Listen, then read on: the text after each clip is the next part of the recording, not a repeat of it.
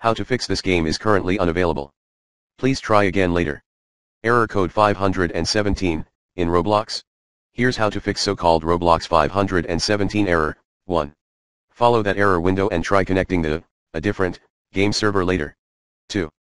Check if you attempted to rejoin a server before Roblox fully disconnected you from your previous visit. If so, log out your Roblox ID and reconnect in a different time. 3.